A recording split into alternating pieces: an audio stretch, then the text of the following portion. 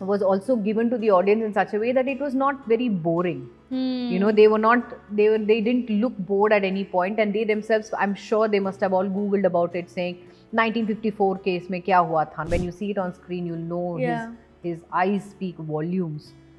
He doesn't have to say much, but his body language, his eyes, his expressions are more than enough. I think they speak more. He also said, I don't think the industry is made out for you. I mean, you know, because whatever projects you're doing, it's taking a long time. You're not, and we were not allowed to do any other project in that period, you know, we couldn't sign anything else and all that. See, everybody's entitled to their opinion. No? We can't sit everybody down and say, why are you age shaming? Why are you body shaming me?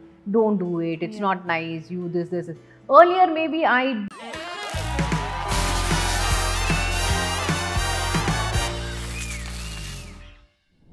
Hello everyone, this is Aina and welcome to Instant Bollywood. I'm in conversation with the super talented Priyamani. So nice to have you.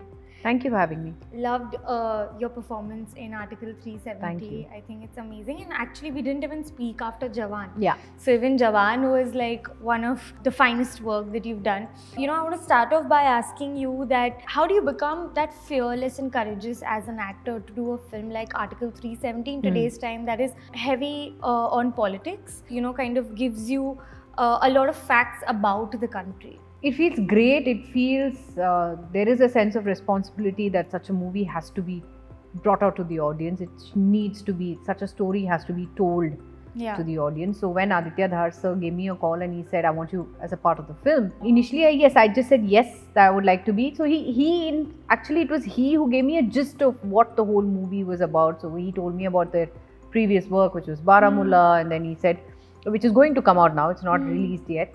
Then he said, he himself said, I'm a maker of Uri, I directed. I said, sir, I know who you are, you don't have to, you know, give me your background. And he said, look, this is a movie that such a thing happened in Kashmir, and the role that, you know, India played to see to it that the article was abrogated, and the mission was carried out very secretively, and the politicians also, the office also played a very important role. It is not only the agents on the field, but it was the office also, the number of people involved, including the Honorable PM and the HM, how they were involved and how important it was for that story to come out, and the amount of the vast research that these guys have done was something so mind-blowing for me as an artist, because I was quite ignorant at start, which I did not give the, you know, when the article was abrogated on 5th of August 2019, I mean, when it was all said in the Rajya Sabha and all that, for people who it mattered the most, I think they were really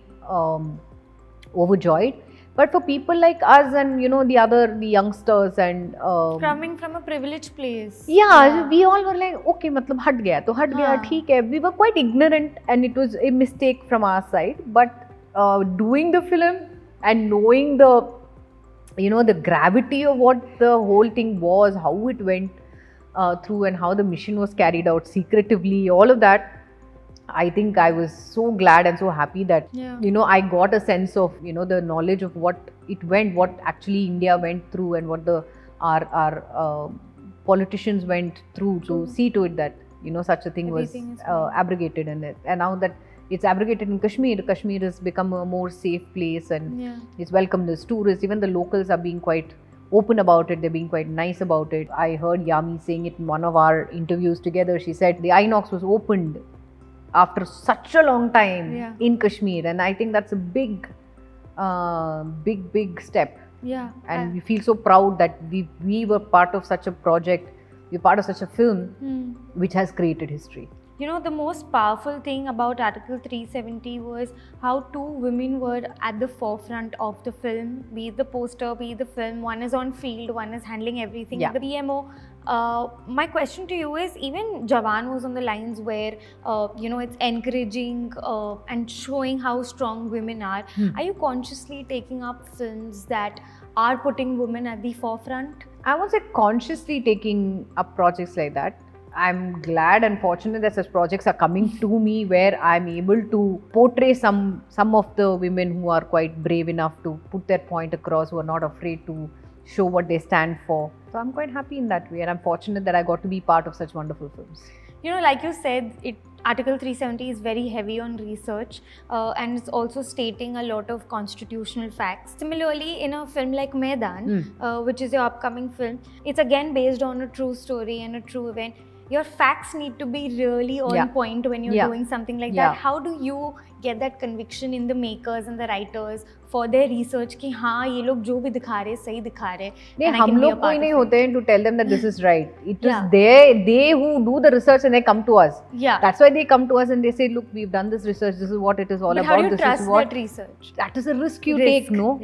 So at the end of the day, that's a risk I took with things like Article 370 because I know and I was very sure because Aditya Jhamle as a director and Aditya Dhar especially as producer, they won't invest in at least Aditya Dhar for a thing because see, Aditya Jhamle is his first film, but he was so sure because he also has done extensive research.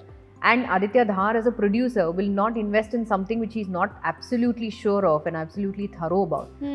Because that's the amount of research that all of them have done about this, and with the vast knowledge and the vast research that they had to concise that amount and bring it to making such a film like Article 370. They made sure that it was quite informative to the audience, but yet not to be made as a docu-series or a docu-film. It was not a documentary, it was a commercial cinema, but it had a lot of information which were, at the end of the day, was what we wanted because we wanted people to discuss about it at the end of the day, saying, "Arey, this is what has happened. This is what India went through. This is what the agents went through.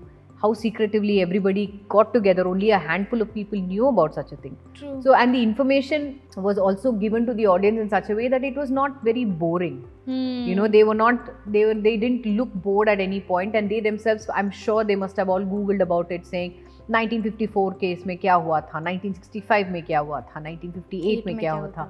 So so that's the power of the research, that's the power of internet at this point. Yes. And so it's just the risk that we had to take, and even with Maidaan also as actors, that's a trust that we give in to the production and the director and everybody involved in the team. So that's the thing that we take, saying no, this is a movie that they have, they want to make it, the heart is in the right place. We also have to just give a little nudge saying we are with you, and that's what we've done, and can't wait for people to see Maidaan when it comes out. How is it working with Ajay Devgan sir? Correct me if I'm wrong, you shot for like 12-15 days? 15 days. 15 days, and he's a man of very few words. He is actually, but he's brilliant. As in, when you see it on screen, you'll know his eyes speak volumes. He doesn't have to say much, but his body language, his eyes, his expressions are more than enough. I think they speak more. And he's just brilliant as Rahim Saab. Balance that he's created with the character is just mind-blowing. Even in the trailer also, if you see, it's not gone a notch above, it's not below, it's just rightly maintained as what is expected of the character and what Ajay sir has also given it. Does he play pranks on set because he's known for being a prankster? Unfortunately, I have not been privy to them yet. But never say never, you'll never know. I have to even ask, seeing your filmography, especially in the Hindi film industry, right from A Family Man to A Maidaan to Article 370, Chennai Express, are you satisfied with the way this entire trajectory of your career has been? Nobody is satisfied, no? You're still hungry to do more, you're still hungry to do better. Yeah. But I'm happy with the path that I've chosen, the movies that have come across, come along the path. I'm really glad and happy that I chose them, albeit whatever the result is. If it's a hit, it's a hit, it's great for everybody. If it's not a hit, then you do feel bad that because you've given it your 100% and you wanted the movie to work out.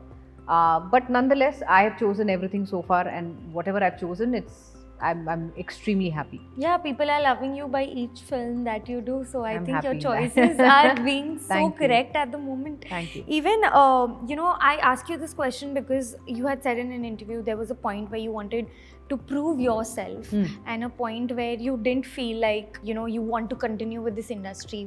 Why exactly was that self-doubt there? No, this was very early in my career. I think this was just before Parithiveeran came across. So I'm talking about like 2003, 4, 5 types. Yeah. Because all the movies that I did, it used to take a long time for for them to come out. So if you shoot today, see, generally you want a film to come out within 6 months, 8 months max, right? Yeah. So all these movies used to take about a year to release. And so obviously the audience would forget who you are, and they won't remember that such a person even existed. When you do movie once in a year, I'm talking about my perspective, not the others, obviously, from my point of view. So then I spoke to my father and I said, look, he also said, I don't think the industry is made out for you. I mean, because whatever projects you're doing, it's taking a long time. And we were not allowed to do any other project in that period, we couldn't sign anything else and all that. But then, so he said, let's do a plan B, let's have a plan B, which was not set yet. We just said, naam ka wasta, we said, okay, chalo, let's think of something else. I told myself that I'd give myself a year and see how it would be. But then fortunately for me, Parthiveeran came along and the rest, as they say, is life changed. Yeah. Because initially when you start out or when you're having those self-doubts, people give a lot of unsolicited opinions. Yeah. You were told that, probably do a photo shoot where you're looking hot and stuff like that. And you are a woman who speaks her mind, who is really vocal. When you have seen stuff like that, and also people kind of trolling you or age shaming you, which is really not cool, how do you calm that side of you and keep that to rest, that मुझे answer नहीं देना है इसको? I don't take anything to heart. I mean, लोगों का काम है कहना, उनको जो कहना है कहने दो. But all I'd say is, even tomorrow they're also going to touch the same age, no? Nobody's going to stay 16 forever. Yeah. Nobody's going to stay 20 forever. Yeah. If you look the way you are, even when you reach 50, 60, great. I guess that's the great blessing, great genes in you. Fantastic, no doubt about it. But somewhere or the other, you will cross this age, you will become old at the end of the day. Whatever they want to say, let them say, no problem. Because you are true to yourself. You are. I'm not answerable to anybody else. I'm answerable only to my family, my immediate loved ones.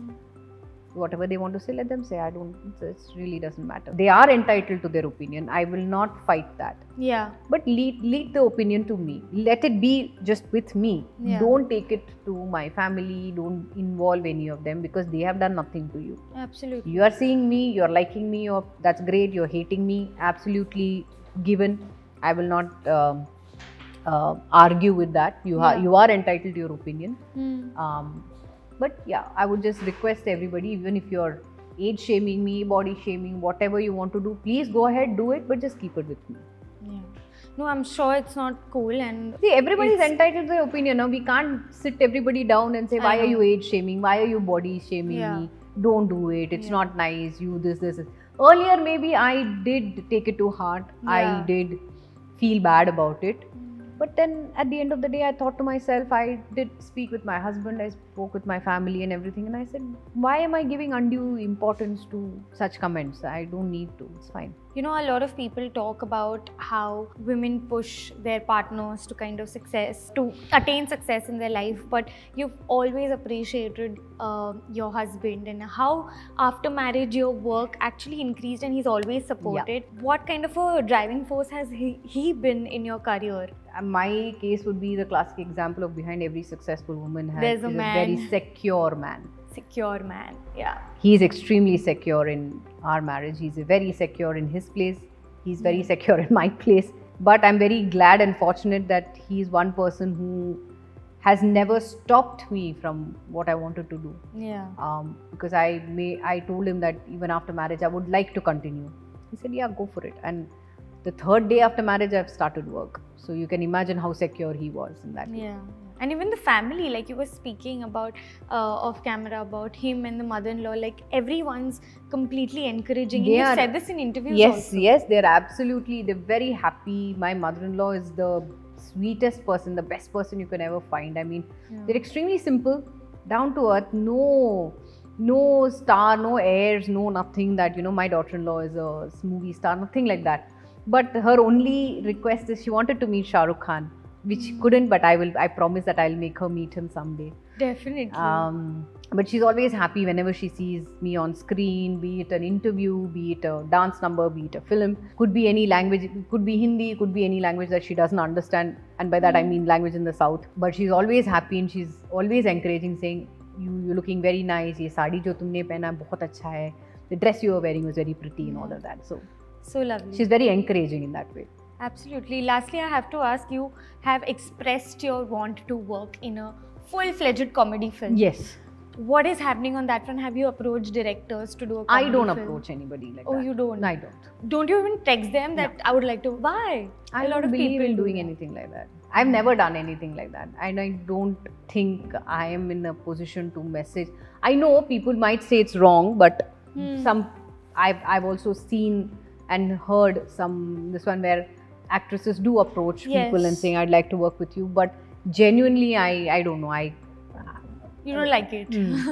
No. But are you waiting for a good comedy script? 100%. I would love to do something like a Golmaal. Yeah. I would love to do something like that. Just out and out comedy. Yeah. I would love to be a part of such a thing. We've seen you cry, now we want to see you laugh. Yeah. And make people laugh, because that's the most difficult thing. To make people laugh is the most difficult thing. Yeah, a lot of actors tell me that comedy is the most difficult genre. Very. To make people laugh and to be right with their comic timing. You had mentioned manifesting working with Allu Arjun sir and all. Yes. So, Shah Rukh Khan again, because your love for him is eternal. Yes. What is anything, have you signed up anything with Allu Arjun or Shah Rukh Khan? No, not yet, but if something comes up, I would love to do. And there were rumors about you in Pushpa 2 as well. No, I'm not doing Pushpa 2. You're not doing Pushpa 2? No. Awesome. Wishing you all the very best Thank for you. everything coming in future. All the best for Maidaan. Thank you. And I will see you super soon. Hopefully. Thank you so much. Hi, this is Priyamani. Don't forget to like, share and subscribe to Instant Bollywood.